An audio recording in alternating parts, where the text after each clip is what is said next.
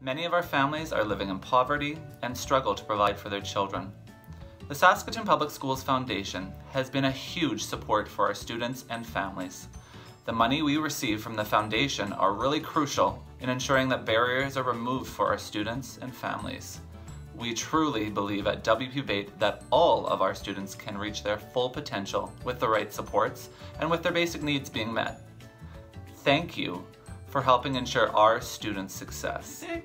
Well, I got through a lot of levels and I read a perfect Q book. Perfectly. Good All for you. words correct. If we read 2 books, we would play a game. I don't know what the popcorn game is called, but it's called popcorn. And if you got a word, you have to make it into a sentence.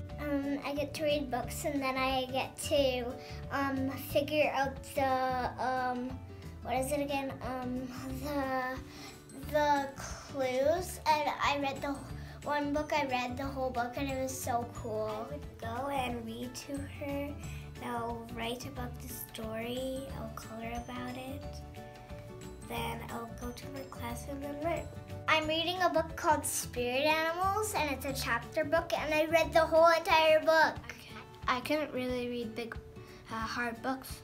I only read books that I can read, and I not like that. I wanted to read big books to have interesting stories. I think I improved a lot. I don't have to go to Miss anymore because I'm a great reader. But what I need to practice on is the periods because I just like to keep going. I felt down when I was at a very low level until she told me that I can do it, and it worked, and she helped me very well.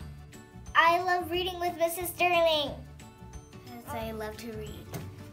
I'm an awesome reader now.